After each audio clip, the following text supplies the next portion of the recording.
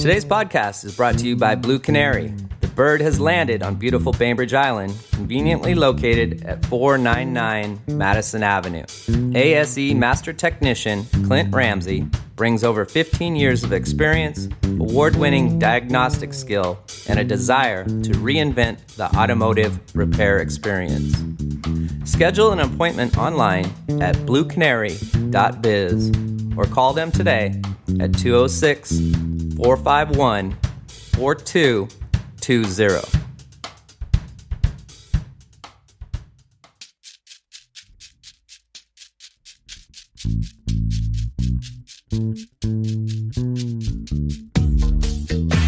I got something for your mind, body, and soul.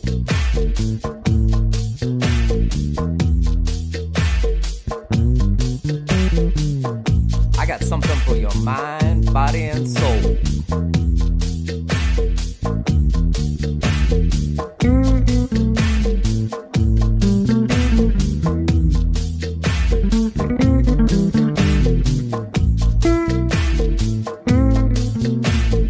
You have found the B.I.STANDER Podcast. Now here's your host with the most, Tiny Tim.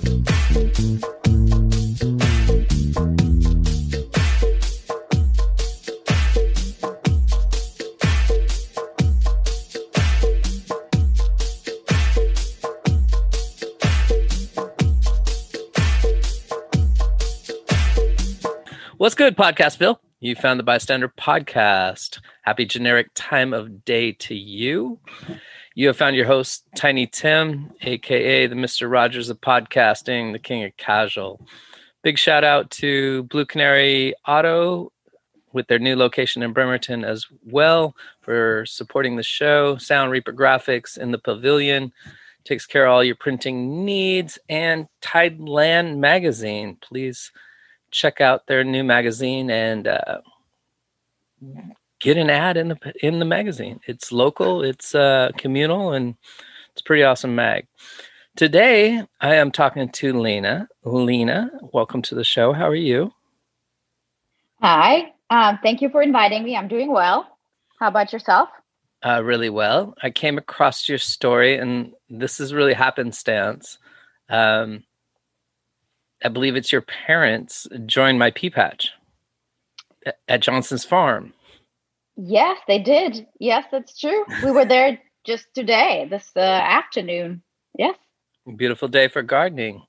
So that's kind of how I found out that there was some new people getting a plot in the garden. And I wanted to welcome them. I have yet to meet them or see them, but I'm looking forward to it. But then there's this whole backstory about what you're doing. Please, I'd like you to share what you're doing. And first off, how long have you been on the island? I've been on the island for about a year, somewhat Welcome. over a year. I'm loving it. It's great. Just today, I discovered a beautiful spot. But that's stuff for another time. And yeah, so I've been here for a year. What I do, I work in tech. I work for Nike at the moment. I moved from Seattle, and I've been in the United States for 6 years now.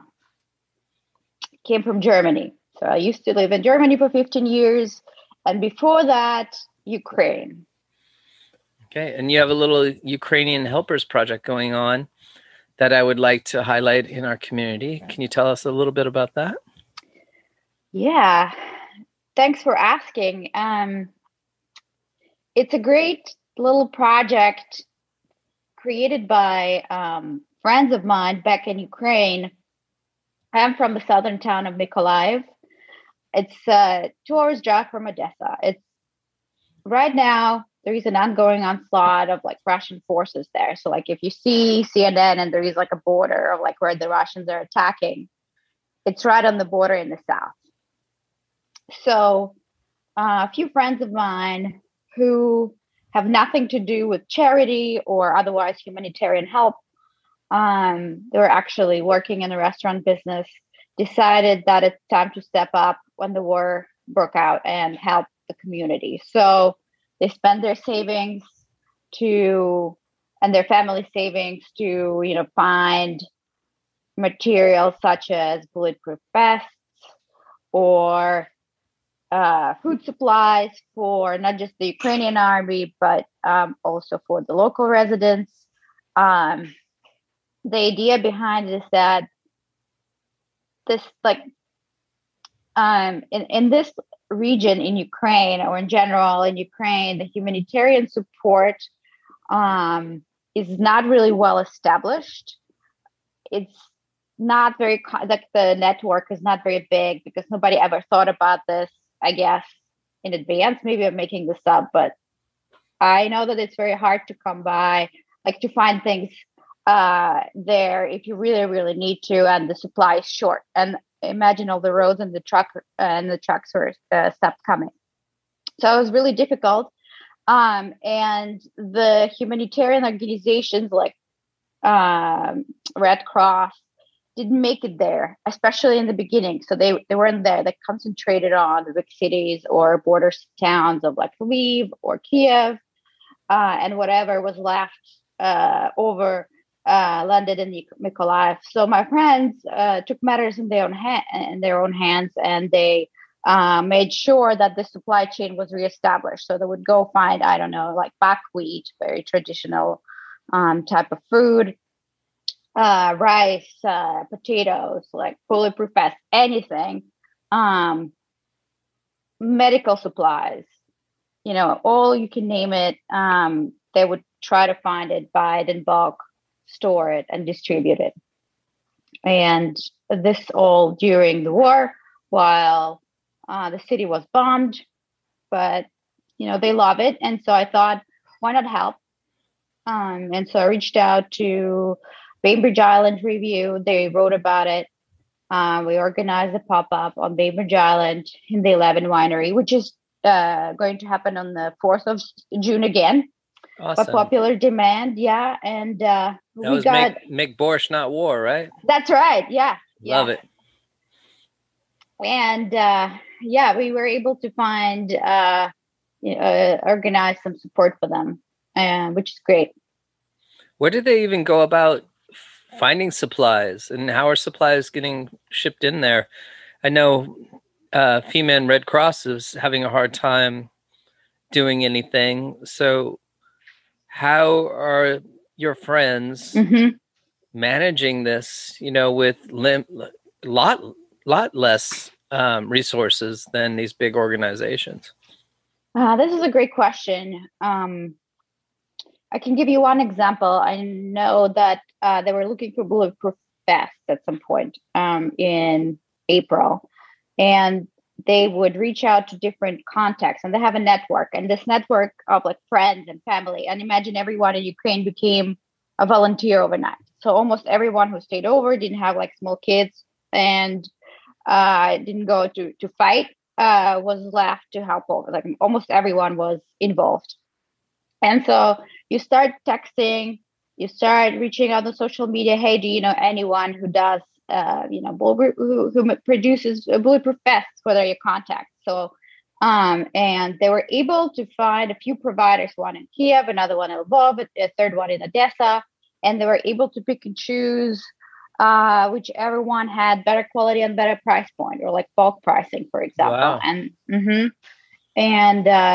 So there are some positive moments in terms of they're not fighting against their own people, right? So like everyone's trying to help them.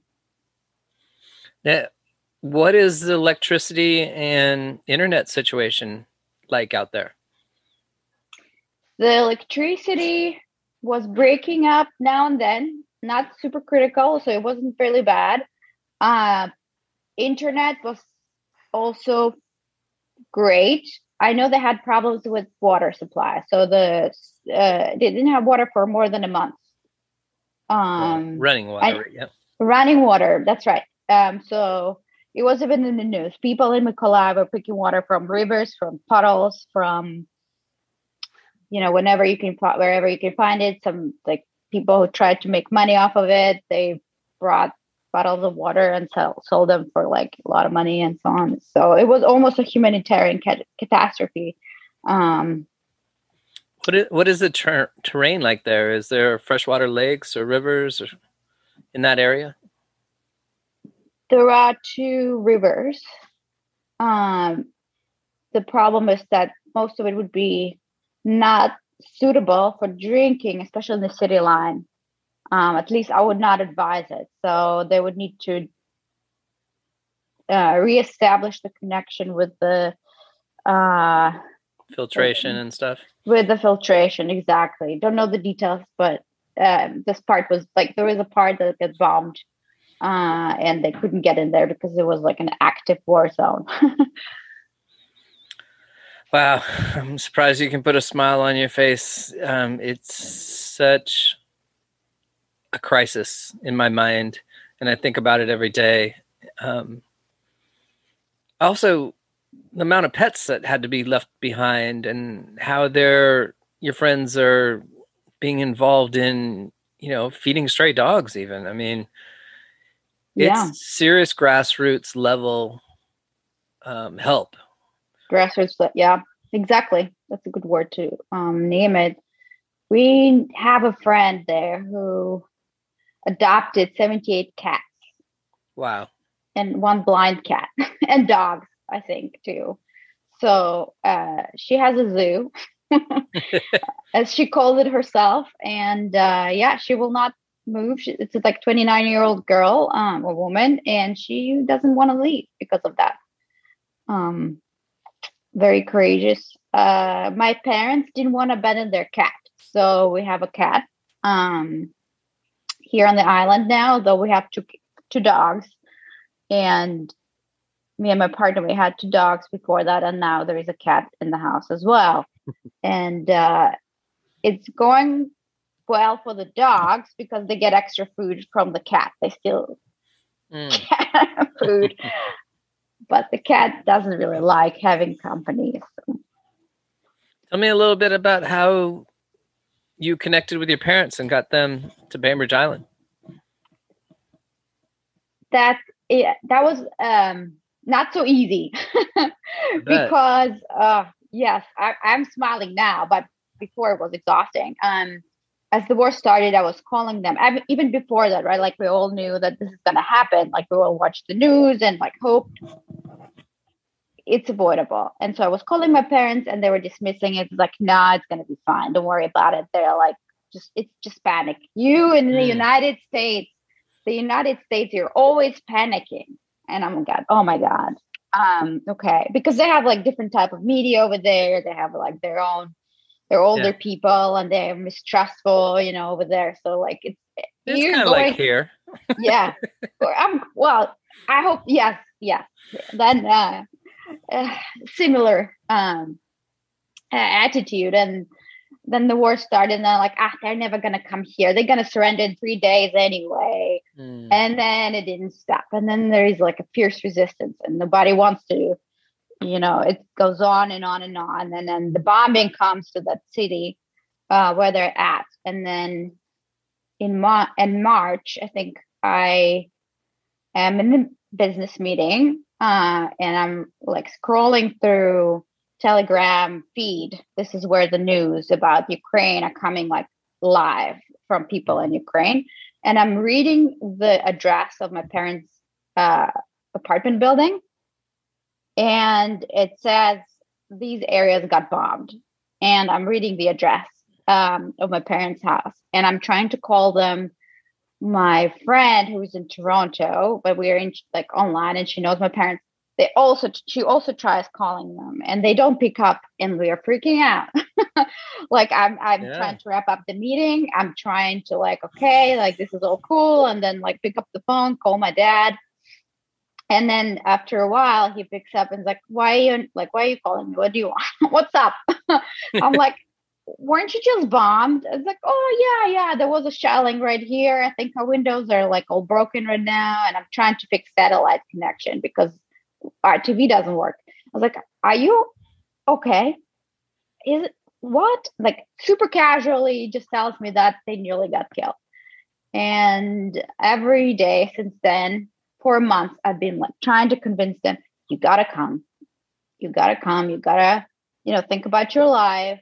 Think about whatever, like your future. And they're like, we're not going to abandon our house. We're not going to abandon our little garden, or their big garden, to be precise. And because they're really avid farmers, as this is how you've met, so to say, because they're like into that a lot. And we're not going to abandon our cats. We're not going to do this. We're old people. Why do we do it? And this went on and on and on for a month. And then they just gave in and said, if it continues, I'm just going to, end up with a heart attack or something like that. Like my mom had like panic attacks almost every night, because it was very loud at night. She couldn't sleep. Even now, when there's an airplane like coming by, sometimes they just like feel it's bombing, which is a sign of PTSD. But they're really traumatized by and scared real time, and decided that they're gonna move on. Like, they're gonna take the cat. They're gonna trust me to arrange the trip to come and pick them up. So this is how I convinced them, and how they got, how they decided to leave. So how does the logistics even work? How do you get a flight out of the Ukraine, or do you cross a border and then get shuttled, or is it a train situation? How do you flee a country that's under bombing? It's an adventure. It was a real adventure. One local organization from Odessa organized a bus trip from Mykolaiv to Odessa to Romania, to Bucharest, which so they organized a bus trip with everything, like with food, with a little bit of storage room for everyone to or carry on, like a little bit of one person could take a small carry on, so they had room for that. They were feeding them. They were like making breaks, and making sure everyone got documentation that they need to cross the border. And so they took the bus to Bucharest, which was about 12 hours, maybe longer than 12 hours trip. Wow. And then they crossed the border by ferry. There's like a little ferry, and ended up in Bucharest. And this is like a miracle. The whole trip is like a miracle of like how such crazy situation, very like a situation you don't want to be, but like how they got so lucky, and everyone treated them so nicely. And I guess they were like carried by, I don't know what, good luck, universe, you name it, into like to be able to come here. Anyway, so they're in Bucharest, and they're in this refugee camp in the middle of Bucharest. And they're being taken care of. They have a bed, they have all types of food, they have a vet, they have a doctor, everything they need. Somebody comes over, and like there is a volunteer, there's set of volunteers that speak Ukrainian and speak Russian, and they help them find a bus to Budapest. And Budapest is where I flew out to meet them. I couldn't find a flight to Romania, so I decided to go to Budapest and meet them there. So they took a train, which was like 10 euros or like 3 actually, because of the situation, because of the support that the countries in EU are providing. They took the night train and arrived to Budapest, and then were taken to a refugee camp, kind of, or distribution center. I don't know what you call this place, where they waited for me to arrive with the cat, and they got also very nice treatment. There was a volunteer that could help them with finding food. The cat got vaccinated, rabies vaccination, and the chip, which is a EU requirement. It doesn't matter if your cat like had it before or not, you got to do that. So they helped with everything, like all those little details that were really thought out. And then I arrived. They made sure I was their relative, because they're really careful about people not being trafficked. So I took my parents, and we stayed there for about a week in Budapest to make sure that my mom's passport got extended, for example, and booked trips. So she didn't have a valid foreign passport that needed for her travel. And we, arranged a few details like that. And then my partner, so from Bainbridge Island, he came over and we booked flights from Budapest to Mexico, believe it or not, because back then, there was no way for a Ukrainian without a valid visa to enter the United States. Wow. Yes. The tourist visa would not be issued because, you're never gonna come back here if you're, countries in the war, and so we had to cross the border through Tijuana, and so we booked flights from Budapest to Tijuana, and my partner took the cat because we didn't want the cat to cross the border. So the cat flew with Michael from Budapest to Seattle. And then Michael booked the flight from Seattle to San Diego, rented a car, and drove to Tijuana. At the same time, we arrived to Tijuana from Mexico because there were obviously some layovers on the way. My parents never thought, I'm just telling you, they were never expected to be in Mexico in their whole life. I bet. They're like, we're in Mexico. This is crazy. And so we're in Tijuana and arrived at the airport. And the first thing we see is Ukrainian flags everywhere. American Ukrainians, mostly from churches, organized a receiving party. A receiving party and the humanitarian camp to cross the border. So they help with documentation. It was well-oiled machine how it ran. People registered, got a number, and this number was number in line to cross the border. And this border corridor was specifically reserved for people from Ukraine. And then they took us to the camp, and in the camp, I will call it a camp, the refugee center, and there were beds in there, and there was food again, and everyone was supportive, and there was legal help. People were able to, answer questions and get support, get some clothes, get anything they needed while they were waiting in line for the number to be called out. That's awesome. Yeah. And then they crossed the border. They called them out. It was about 4 hours in total. And then they came then we met them on the other side in San Diego, near San Diego. And they were greeted with borscht, which was really nice. That's an awesome story. That must have been kind of hell for a long time, though, seeing all this travel through and having so many unknowns.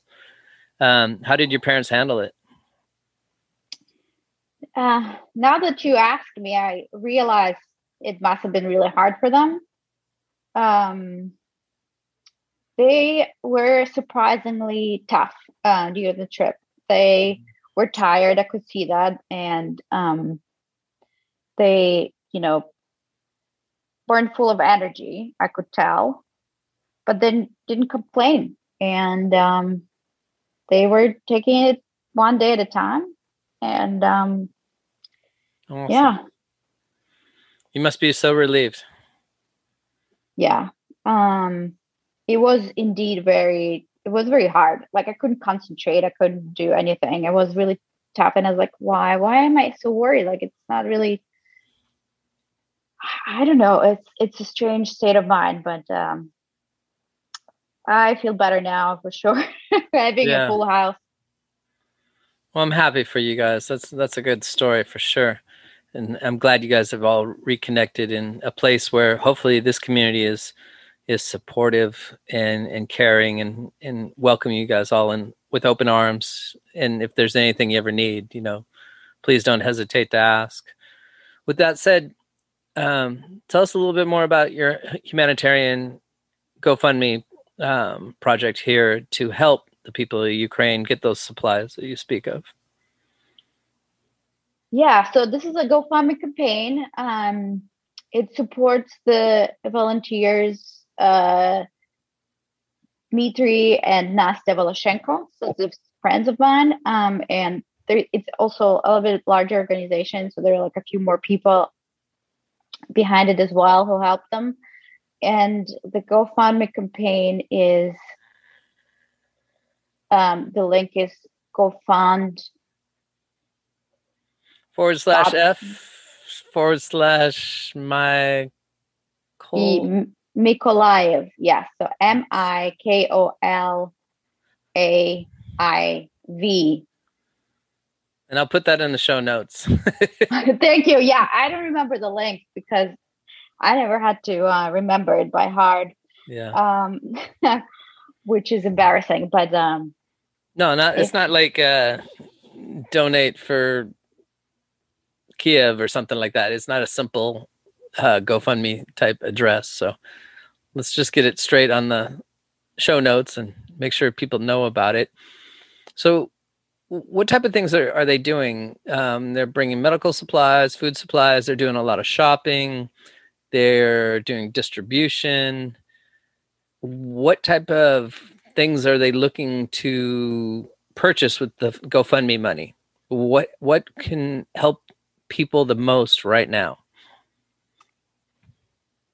This is a good question. I need to sync with them on their exact plans. Last time I checked, they needed support so they needed medical tools. And let me think about the word, how to say that this is for skin transfer. That sounds really bad. It's like first aid kit, but it's for people who got burns, bullet wounds. Yeah. No, bullet wound.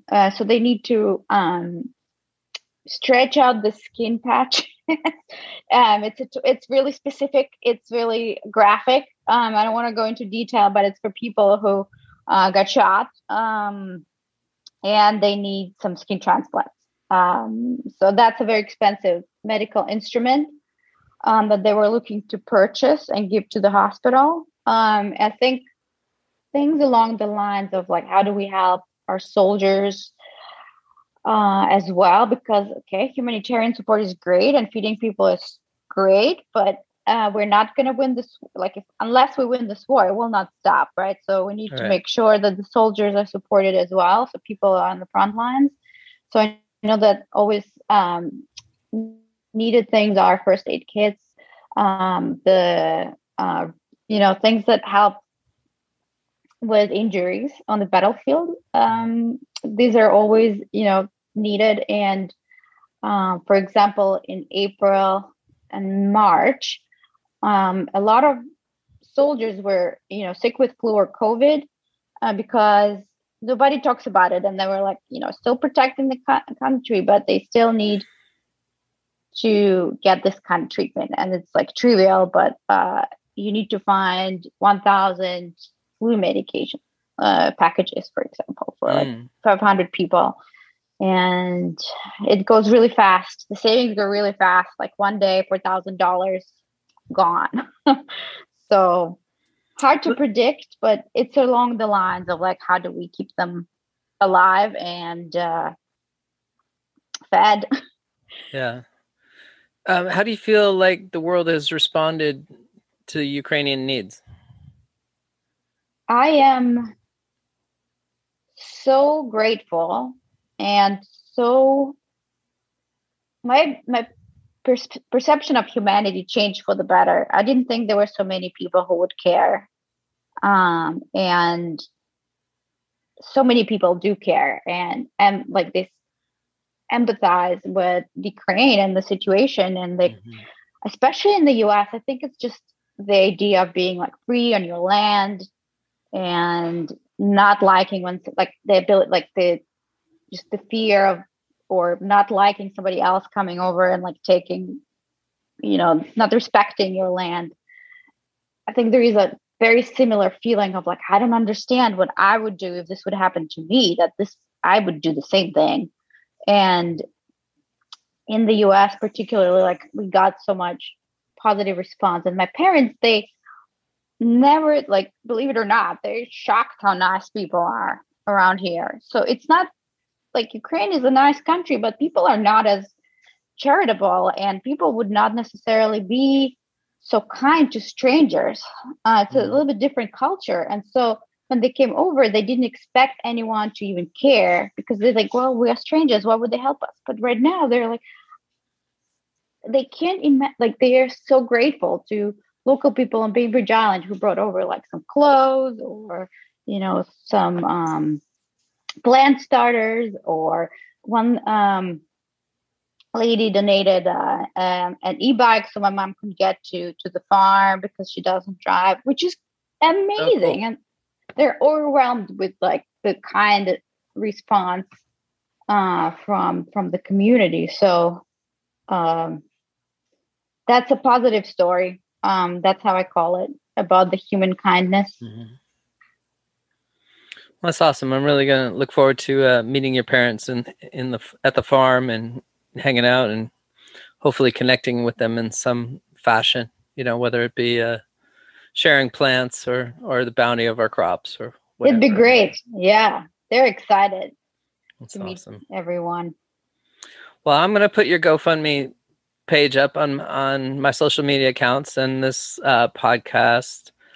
Lena, I really appreciate you taking the time to tell us a story, because it's not easy times or easy story to tell. Yeah. Thank you so much. And sorry, my dog is barking. Thank you so much for inviting me. It's been fun. And I'm looking forward to meeting you in person soon. I can't wait. I'll look forward to it as well. Okay. Well, you've been listening to The Bystander. Be kind.